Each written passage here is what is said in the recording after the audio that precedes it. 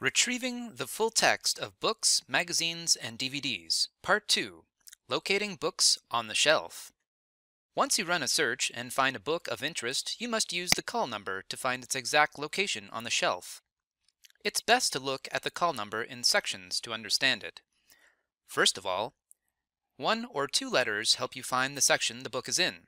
In this case, we'll try to find the GE section by looking at the call number ranges on the ends of the shelves. Next, use the number to find which row the book is in, based on the ranges listed on the ends of the rows. Glance at the letters and numbers on the spines of the books to find the correct section. As you walk down a row, you'll find that books are ordered within their section alphabetically, then numerically, according to the second set of letters and numbers, and then by date. Once you find the correct section, find where on the shelf the book is located based on the last set of ordered letters and numbers. Thanks for listening.